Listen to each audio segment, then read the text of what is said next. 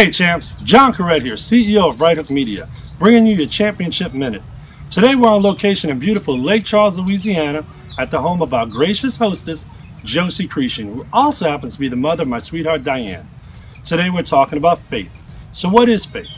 Faith is a complete trust and belief in someone or something. It's believing no matter how bad the situation, big or small, faith will carry you through it. It also reminds me of a story I heard years ago involving a school teacher and a young girl. The school teacher told the young girl there was no God. When the girl asked her teacher why, the teacher said, well, if there was a God, we'd be able to see him. Produce a God and I'll believe.